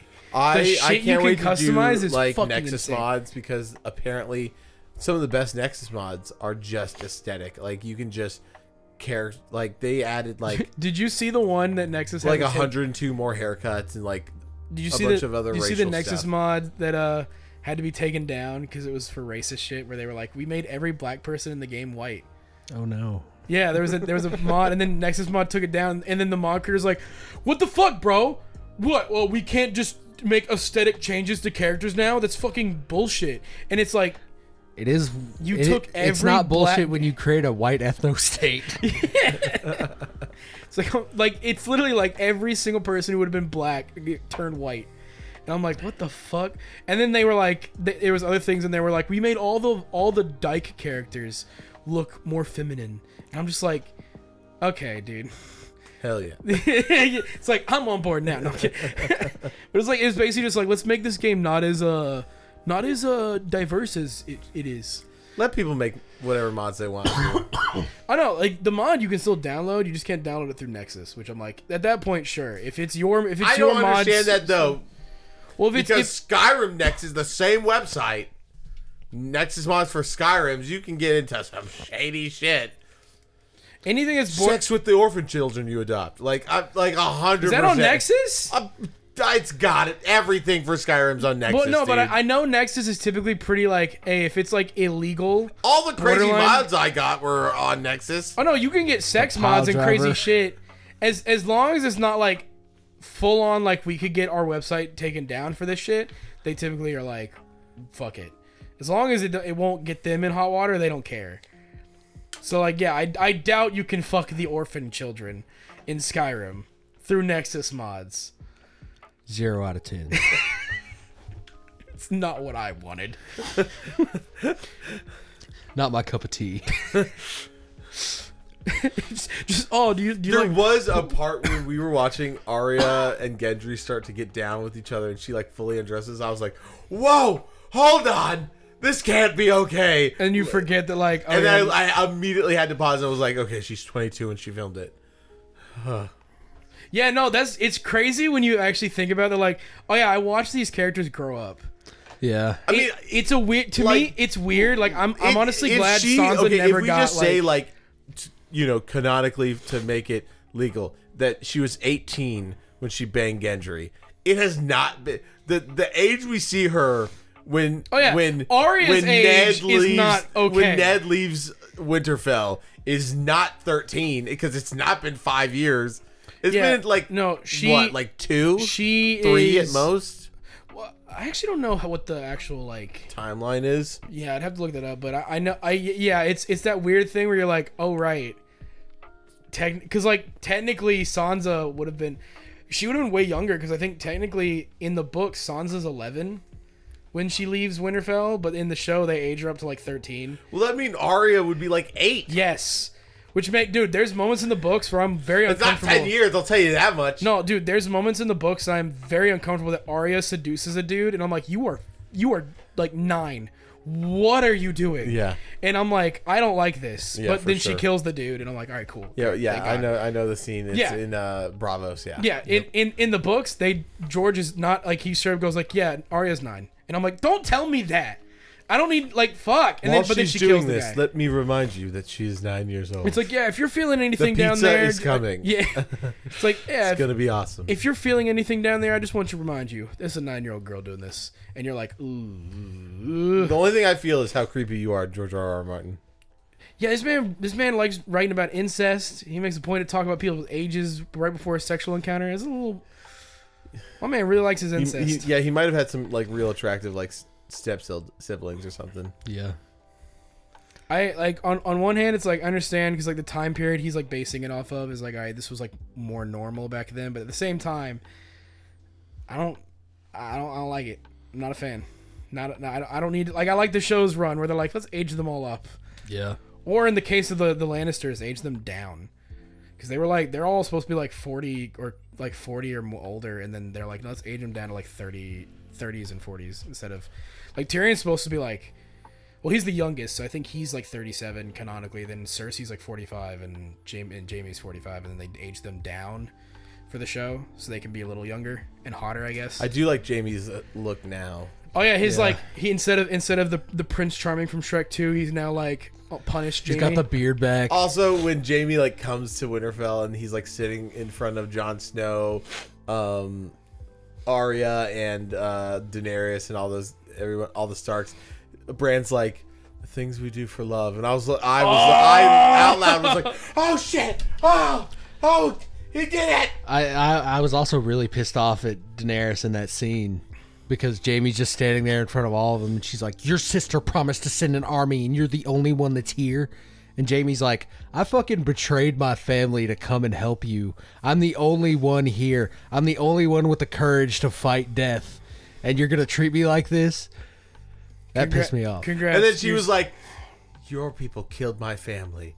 And then you were like, Sam should be speaking up right now. I mean, shit. Sansa should be speaking up right now. Like, any of them were like, Arya could be like, yeah, your kid killed my dad. But, like, they were like... No, but Sam should have been like, shut up, Daenerys. You killed my dad and brother. Yeah, no, dude. I fucking... Yeah. I cannot wait to see how George deals with Daenerys in the books. Because I do think she's going to go mad in the books. I think there's enough. I think she's gonna fall in the footsteps of her father for sure. Her father was it Aerys, the Mad King, right? Pretty sure. Yeah, I think so Wasn't too. her granddad? Yeah, well, because Rhaegar is her brother. Yeah, so yeah, it'd be Aerys. So yeah, I think it's gonna be the same thing where she's gonna. I honestly think the only reason Jon doesn't go mad is because of the Stark shit. And he was because he's raised by. I think it's based on how they were raised. It's like, if you go look at every Targaryen being raised, they're kings, they're rulers, but then everybody's out to kill them. Everybody's like, they never have a moment of, I just want to live like a normal life. They never get that. And I think Jon's first thing is like, I want to go serve for the betterment Well, yeah, of the like, world. He gets raised by the most honorable dude in the world, and that's who he aspires to be like. And it's like it affects him, and it makes him be like the best guy. There were moments where like when he like bent the knee, I was like, "What are you doing?" And I was like, "But he's the better than all of us." Like I get it. Like it's so true to character, but I don't like it. I also like every time that I didn't previously because he wasn't talking about it, but every time they're like, "You weren't supposed to bend the knee. You were supposed to be king of the North." And John's like, "I don't want to be the fucking king. I just want to help people. God damn it." It makes you go like, "Damn, he'd be a great king." 100%. Which is the Occam's razor of Yeah. Jon Snow. He's like, "I don't want to fucking be king." Everybody's like, "This guy should be the king," and he's like, "No. We just got to beat these zombies." He tries to abandon it, and he like works in a small town, and they're like, "You should be the mayor." He's like, "Fuck No, I have to leave. No, I have to leave. he gets like a job as a lowly regular dude, and Like serving at some guy's like, "Dude, you should be the CEO," and he's like, "Fuck, God dang it!" And I'm gonna promote you to manager. No, we really think you do a great job in management. And he's like, "God dang it!" just leaves. Yeah, I can't wait for you to finish Game of Thrones because I want a full like because obviously like I always feel like I'm more critical of the show just because I feel like I was like vitriolic angry when it ended when I probably should have just been like, it's a fucking TV show, who cares? But like, well, if you just separate like up until now and until the last 3 episodes. And I think a worse part too is when I started reading the books and going into fan theories and seeing like I like deep dive like video essays that like affected my opinion on the show too. Yeah. I mean, from where I'm sitting, the climax has happened, and the climax was satisfying, and everything else is just falling action. It's true. It sucks because like I think that like I've told you guys this, that I feel like if they would have pushed the seasons more, where you had 10 seasons, you have an entire like all of season 8 is the Night King. We have to kill the Night King. We have to defeat the Long Night. That's one whole ass season. The next season is, okay, well now it's Daenerys wants the Iron Throne. Cersei is not cool with that, so I will say it that's the feels next season. accurate though about how rushed the Night King stuff is. Like the army's not stopping because they don't have to sleep, they don't have to eat, they're just fucking marching on. Yeah, Winterfell. like when Tormund gets back from Eastwatch by the Sea, he's like, they're gonna be here before sunrise. Yeah, and that feels accurate. That feels like we do not have time to make 10 more, season out of this. Like we have to deal with this now. When I say a season, it's like imagine like the how fucked it would be if it's like some of y'all have to escape, and it's like, what does that mean? We'll have to stay back, try to keep the army here while you go, and it's like you literally like the entire season is now the main heroes are on the run and have to figure out how that to wouldn't whatever. feel true to at least to the characters of the Starks at least. What I'm saying is like I feel I need to find the video that I saw, but someone was like, I rewrote season 7, 8, and 9 of Game of Thrones, or 7 and 8 of Game of Thrones, and it was like, I would argue, I understand better. Yeah. and appreciate like how shows are able to add more depth to stuff by making stuff drawn out and putting it multi-episode, but it feels so accurate to be like rush. Like, yeah, we just got people here, the next day the army's here. That feels accurate, even though it would have been dope to have more and more depth and stuff. It's what I mean is like, plan it out better, and that it's not, to think about like people running away and leaving, that would just make me like hate characters. Well, in what I mean by that is more so the idea of like, and this isn't like me saying, well, this is what it seems like. It's abundantly clear. They wrote season 6, and that's it. Then they wrote season 7. Then they wrote season 8. They didn't like go, okay, well, we don't have anything else to go off of. Let's plan out the final seasons. This is where our last episode is going to be. We have to get to here. Like, let's plan it out. They're just like, all right, cool. Season 6. We're going to deal with Ramsay now. And we'll worry about Night King shit later. And we'll worry that. Like, they wrote a season and a season and a season. Instead of going, well, let's build it. And, like, let's go ahead and write our plot. Let's write our conclusion.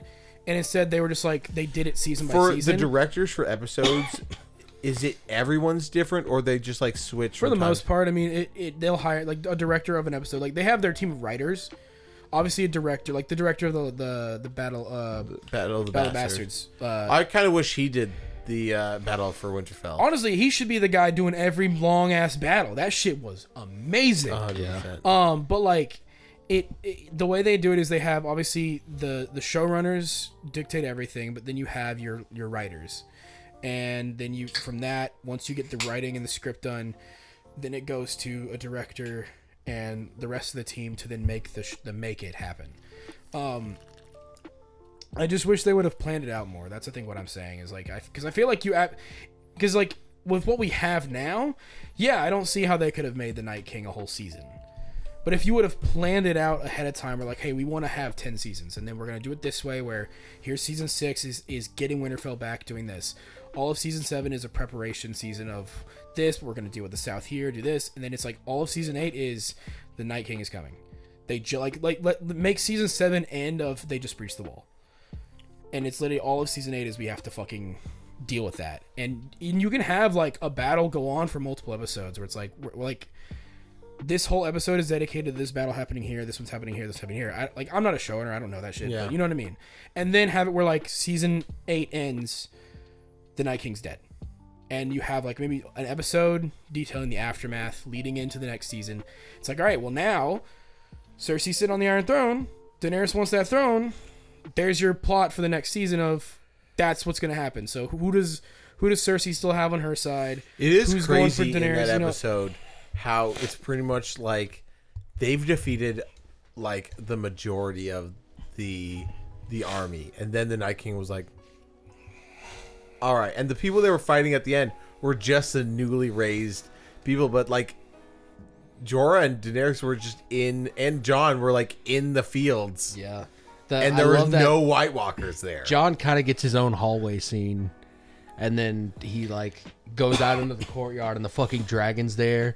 That was really fire. It's one of those, and again, I'm gonna be honest. Part of it is just me wanting to see Jon kill the Night King. I think it's cool. I think Arya killing him is cool. I just personally was like, I feel like. I mean, clearly, I would have preferred my boy Jon doing but it.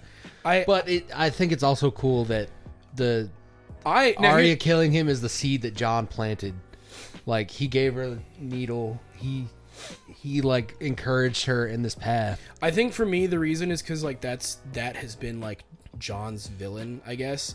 I can talk to Matt about it. I can't really talk to you, but like Arya has a villain, and I feel like her arc could have ended really well. I mean, in a certain bit. The only person left on her list at this point is Cersei. So that's kind of the vibe I get, where it's like that to me would have been the coolest bit of like that should have been Arya and Sansa's arc of like the sisters going, this is the bitch who's ruined our lives the most. Like, we have to get her. And Jon's like there to help, but he's done his thing. I actually think technically it was Joffrey. Well, I mean, Cersei inherently like doesn't help. Like, it's Joffrey's already dead. Yeah, not true. but it's the thing of like Cersei's not about it's the individual actions of Joffrey that kind of fuck everything over to begin with. It well in the same way you can kind of like say that, well, Jon, you know, giving needle to Arya helps that, like all this stuff. It's like, well, yeah, if Cersei was a better mother and a better person, maybe Joffrey would have been a complete piece of shit. If maybe he was disciplined a little bit, or I don't know, or maybe if Jaime was actually like, oh, let me try to be a dad to these kids, maybe I would have been a better. Yeah. You know, any Isn't of those it things. also true that like the Dornish don't even show up now in these next 3 Oh episodes? yeah, 100%. They're done. That's ridiculous. Even though in the books they're really important now, because the whole Aegon Targaryen plotline of he's alive, he's trying to make, you know, because he has a direct line to Dorne being Elia Martell's son. He's like, I'm gonna get a Dorne, like Dorne will be with me, and like I think he's gonna try to get a marriage with Ariana Martell, which she is not in the show. She was just cut completely, which is a shit. She's Who's actually that? The wife of the leader? The daughter of the Dorne. crippled guy. Yeah, daughter. But so he's gonna make a marriage. I think he's trying to get a marriage alliance with her. But realistically, Aegon is doing it all, at least from what we can tell, just to help Daenerys. So I think someone else is planting seeds to try to get Daenerys on the Iron Throne through him. Mm-hmm. But that's another thing where it's like Dorne has more, because Ariana Martell is one of the POV characters in the next book. So like Dorne will have a major point in that. Yeah, in the show, Dorne's done. They were done after the whole Sand Viper thing, and which, I'm gonna be honest, the Dorne part was kind of mid. It should have been better because of how Yeah. badass they are. Yeah, like after you tease us a bit with Oberyn being as cool as he is, and then you go to Dorne and you're like, this is kind of, I'm not. I mean, like, it I was- vibing. I did like the bit where Jamie and Bronn go to save Jamie's daughter. I thought that was cool. Oh yeah, no, that And then yeah, because what I was gonna say is like how crazy it was when the girl kissed Jamie's daughter and was like, all right, goodbye, and then she dies on the ship. Oh, it's crazy. I like the Dorne part could have been so much better. I feel, but I also I don't know how to write it better. Like I just feel like I don't know. Also, like, they never dive back into the second sons that are like holding down the what's the city they were in that she was in with the pyramids for like the longest time. Bravos? Marine. No. Marine, yeah. Never talk about that again. Like, yeah. So, That's why I'm very interested in where the books are gonna go because Daenerys hasn't left yet. do you think she's gonna die before finishing them? He is maybe. I mean, he's like 80. He's overweight. He's old. Unless he's like currently just eating healthy and doing. I don't know. I just know this dude has writer's block like a motherfucker and has self-esteem issues. So all I know is that he gave bullet points to the team. So a lot of the stuff that happens in the show probably still gonna happen in the books, just with different context. All he can really say is, "Don't worry, the books are coming. It's gonna be amazing." Well, and then it's like, oh, I have to write Winds of Winter, but let me write the entire Targaryen history first, so you can have a new show, HBO. And let me write this entire other history about the Starks first, so that maybe you can have a show there too, I guess. But they're like, it's like, dude, just please write your like finish your books first and then do all this shit. And then also Elden Ring lore. Yeah, that was probably another thing where it's like, oh, let me write the lore of this world first that you can then make a game out of. That still like I would kill to have FromSoft make like the Game of Thrones game. I've said this, or at least I've thought about this, that I'm like, you know what? I know it wouldn't make sense, but honestly, if you could give me like an RPG where I play as Jon Snow, and even if it like, and give me an option where it's like, this is the canon playthrough, Or give me like a settlement. Give like, me a what if where Ned never died. Like, Well, give me well, no, I a was gonna rim say- world, but I just have to like maintain and build walls and send out people. Tower defense for the wall. Well, I was gonna say like, give me like an RPG where it's like Baldur's Gate style, where it's like, oh yeah, let me change the history of Westeros. Maybe yeah, Ned doesn't die because I made a decision here, or maybe like Jon doesn't go to the wall, or we kill Theon early. You know what I mean? Like, give me options where it's like, let me change the fate Or of Ramsay Westeros. wins. I love your even after all this shit. You're like, No, Ramsay's the other still day good. though, he like when we were watching, he was like, "What's that dude's name?" And I was like, "Oh yes, he forgot." Yeah, like with everything that's happening now, like Ramsey is just a drop in the bucket. But I loved every minute with A him tear in the rain. while he was here. Yeah, He was. I mean, I think I love the idea too, though. Thematically, him and John, how one is like Ramsay is the most like ambitious, cutthroat, bloodthirsty motherfucker. Like when he kills his own dad, I was like, "Arrow, here we go," and then just lets the dogs eat his mom and his brother, and he's just like he's just staring at it, just like. You know, I'm like, you motherfucker. And then go over to John, and he's just like, I want to help people. I want to do the right thing. I want to this. And you're like, and then yeah, it's like, oh, here's my sister. You like, immediately Ramsay becomes a problem when it's like, oh yeah, what he did to Sansa and what he's doing to our home, and like Rickon is dead or with Rickon. I also really like though when Sam shows back up to Winterfell and John was like, "I didn't think I was going to see you again." yeah. I forgot because I was like, "Oh yeah, they see each other," but I was forgetting the context of he didn't even ask for Sam. He's like, he's doing his thing at the Citadel. Like, I'm not gonna see him again. I'm probably gonna die. Like, I hope he does well. And he brings Gilly, Sam Jr. and I think I'm gonna be honest. I think the Gilly Sam relationship is just probably like it's the healthiest relationship in the whole fucking show. yeah, for sure. Like when you look at everything else, like, because you could argue like, oh, well, what about this person, and it's like, well, there's like twinges of manipulation, grooming, something's here. It's like, man, nothing. Like even Ned and Caitlyn, it's like, oh yeah, Caitlyn was meant to marry the brother I who also died. I have to bring up they have that one shot where it's like they're all lined up for battle before the Night King shows up, and then Ghost like walks up next to Jorah, and I was like, oh, Ghost came back. Yeah, he just kind of shows up. Yeah.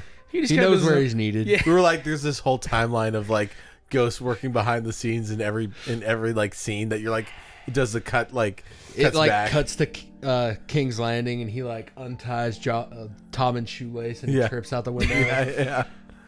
He's helping Sam do the surgery on. Did I Handing him like scalpels. And Yeah. shit. did I send you the meme where it's like it was about Tommen, but it's Kratos stepping off the cliff to that He was to a that, fairy. like, rock song. Yeah, and he just like steps off. It's like and he's just falling to his death. It's like Tommen like 2 minutes after getting a hand job from Marjorie.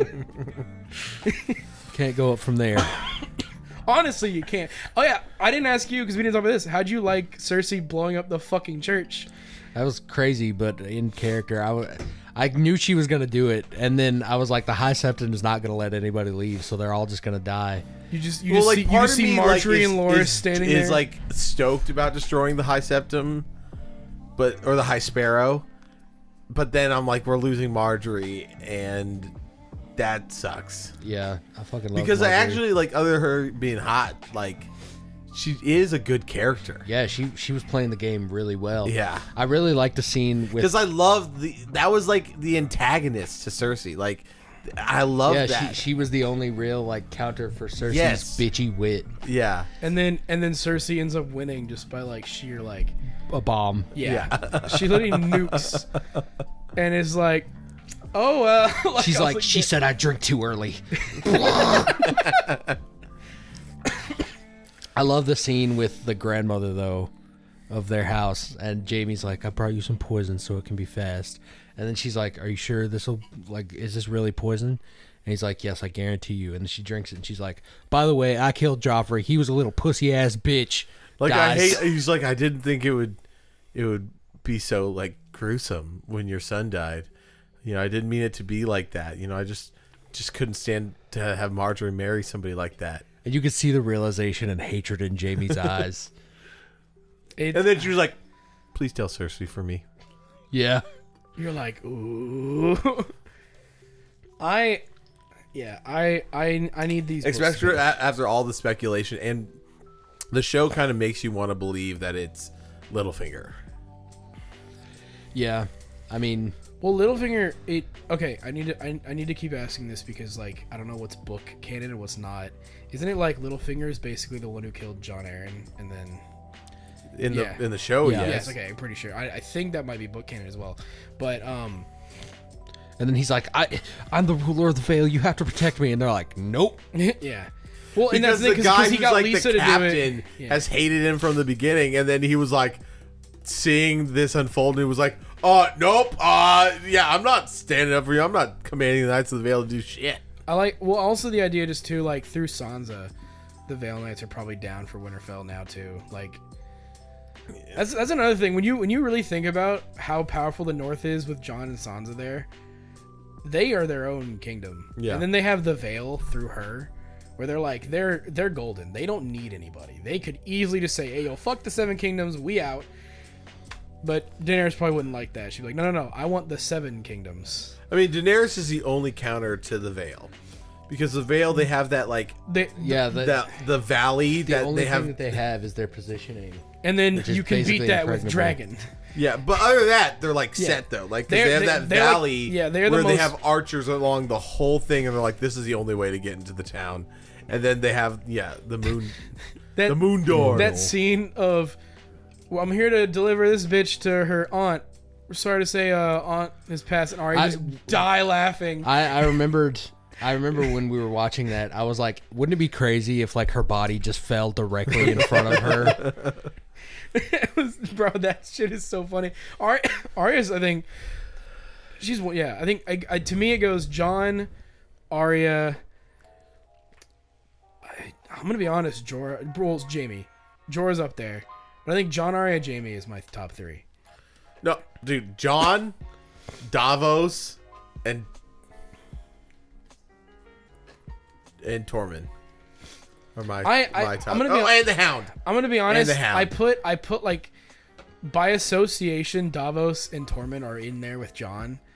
Because like when Jon like that at one point that just becomes the Jon Snow but Davos crew. is really is when you really get down to it. Because I agree, like all the boys around Jon just go with Jon. It's the group, but Davos stands out from the rest. He's, Davos has like an Odyssean like hero's journey through the whole show. 100%.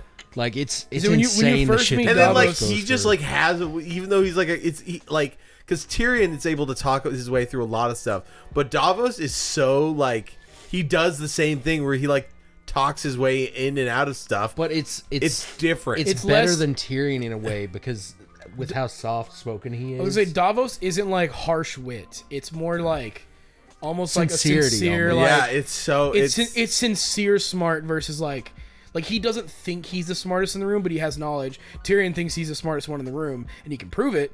But it's like I would feel more compelled to believe Davos than Tyrion. is the fucking goat, dude. At what point in the show? The difference between Davos and Tyrion is that story about the U.S. spending millions of dollars to make a pen that works in space, and then Davos is the Russians using pencils. At what point did you, when you were watching the show, you're like, damn, this Davos guy is surviving a lot longer than I thought he would. Like, when he gets up on the island, like after the I was gonna say Blackwater. after Yeah. Blackwater, it's clear. It's like his son died and everyone else on the boat died, and it was just him and Stannis.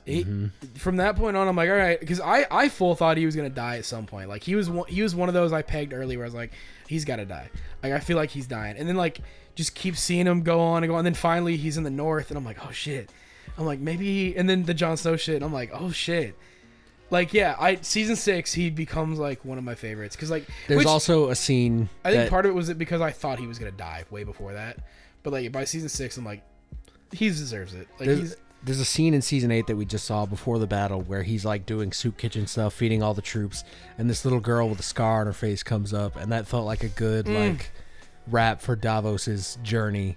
Did you so I had my problems. Yeah, the girl was like, I don't know whether to fight with my brothers. Like I want to fight, or like should I go into the crypts? And he's like, there are people that need you down in the crypts, and she goes, I'll defend them. That was so sweet. I have my Stannis' daughter's name? Shireen. Fucked.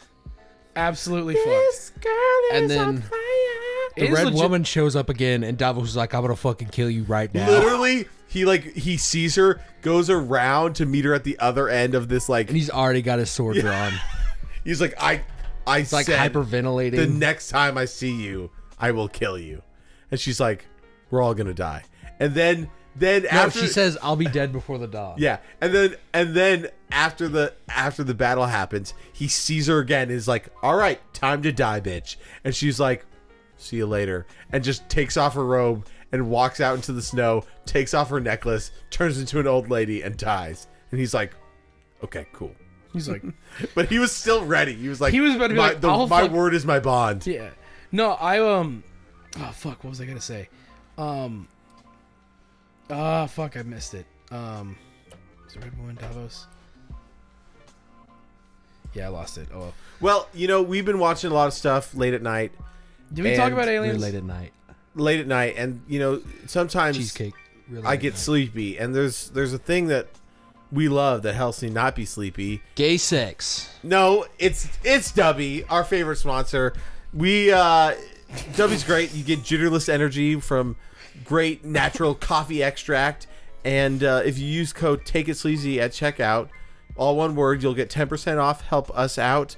And the website is w.gg if you want some jitterless energy. It's really good. No artificial colors, coffee extract. It's good stuff. And right now, that's also the best way to support us. That's true. And liking and subscribing on our YouTube channel. We're blowing up there. And yeah. Anything else, boys? I did have one because we got sidetracked, but there's another game I'm playing alongside Alan Wake 2. And have you guys played A Plague Tale? No, but I know it's good. Like, it seems like it's sleeper hit. So I had played A Plague Tale Innocence. I never finished it, and then I never got to play Requiem. which was the sequel that everybody apparently was like a sleeper hit last year. People were raving about it. Yeah. And so I'm playing Innocence, and I'm like, because I was telling you, like, oh, I just want some like dark medieval shit, and this is that.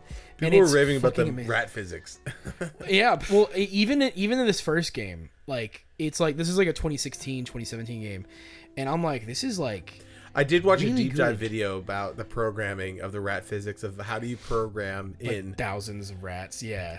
And it was really interesting how they programmed it. It has been really fun and really tense, because there's moments where it's like, oh, you picked a stick off of the ground. This stick will burn out. And you see the other thing you have to light on the other side and all these rats, and I'm like walking, and when you hold a stick and you're holding your brother close, you're walking so slow, and I'm like, fuck. And I love it when they can create tension through gameplay. It is very tense, and then all you have to defend yourself is like a slingshot.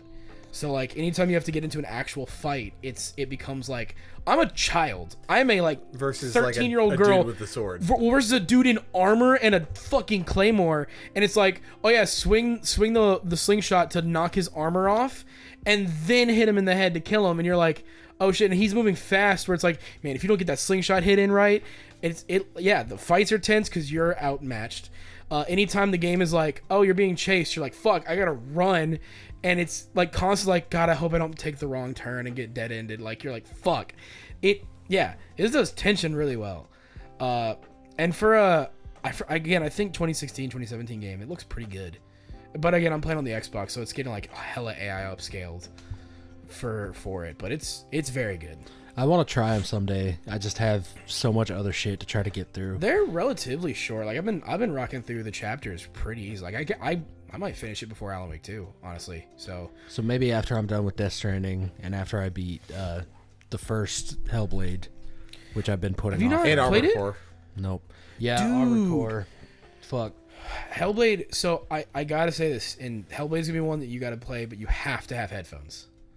On my Like, you Xbox, have to on my have Xbox, headphones, I yeah. have those really nice wireless Yeah. Lucid Sound ones, which are like The- the 7.1 like internal speakers are dope. as fuck. Hellblade is Hell yeah. one where it's like they recommend headphones because of the like audio. Like you'll hear a voice that sounds. Dude, the like, far Raven away. fight was Fuck. horrific. It's I stopped for like 3 weeks after that fight. I'm legitimately excited for Hellblade 2, honestly because of the Raven fight. Because I'm like, how are they gonna go? How are they gonna top that the shit? Raven, Yeah. what is it even? You know exactly what I'm talking The about. reason you guys are excited to beat Hellblade and the reason I'm excited to beat Armored Core hand in hand, the fucking Raven fight. That's right. Anyways, thank you guys for watching, checking us out on YouTube, TikTok, Instagram. Spotify, Instagram, and as always, Take it sleazy. fuck the Game Awards. Do better.